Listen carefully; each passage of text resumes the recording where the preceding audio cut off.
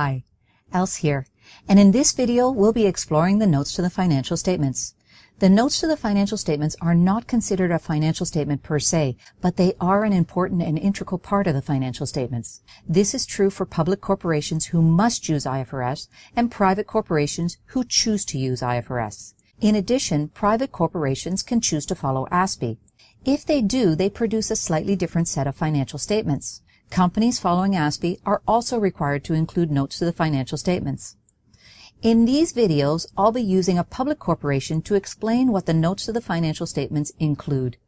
But this video will apply to companies following IFRS or ASPE. In order to demonstrate the notes to the financial statements, I've decided to use Dollarama Inc.'s annual report for the year ended February 2nd, 2014. If you download the annual report, you'll see that at the bottom of each of the 4 major financial statements, there is the following statement. The accompanying notes are an integral part of these consolidated financial statements. This is a warning to users. A failure to read the notes to the financial statements will result in incomplete knowledge of the company's financial health. The notes supplement the financial statements. Without them, it's not possible to fully understand the financial condition of the company. The notes should include any information that will improve the user's understanding of the financial statements. Although there are some choices as to what the notes should include, there are 3 basic types of notes that have to be included. First is a statement of compliance, indicating the use of either IFRS or ASPE. Since Dollarama is a public corporation, their compliance statement references the use of IFRS. This note is called the basis of preparation note, and it must be included in every financial statement, whether using IFRS or ASPE. Next is a summary of significant accounting policies and rules used to prepare the financial statements. Again, this is required whether a company follows IFRS or ASPE. This note will include such things as the basis of measurement for specific financial assets and liabilities, how property, plant, and equipment is valued, plus many other items. For Dollarama, the summary of significant accounting policies goes on for 9 pages.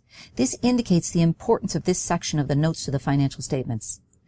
The third type of note disclosure is the relevant information to aid a user's understanding of individual line items reported on the face of the 4 financial statements. For instance, in Dollarama's notes, Note 7 gives details of the property and equipment that is listed under non-current assets on the statement of financial position. Each line item from the financial statements that does have a note is cross-referenced to that note in order to help users locate the relevant information. There are other notes that may also be included, such as any disclosures that are required by specific standards or notes about items that are not listed on the statements themselves, such as exposure to significant risks. Although some notes are specifically required, IFRS and ASPE have a more general requirement, that notes be provided for anything that would allow a user to better understand the company's financial health. Let's check your understanding of the notes to the financial statements. On April 9th, 2014, Dollarama announced a 14% increase in their quarterly dividend. This announcement was made after the February 2nd financial statement date. Where, if at all, would this information be reported?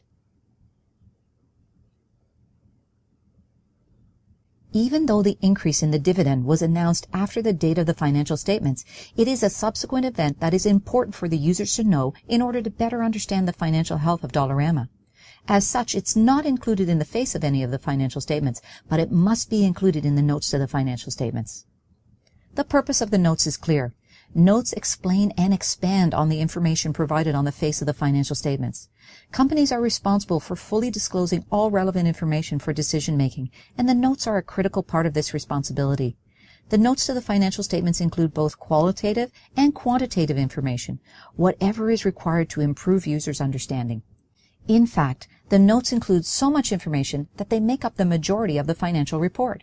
For instance, in Dollarama's annual report, there are only 4 pages dedicated to the financial statements themselves, but there are 25 pages of notes.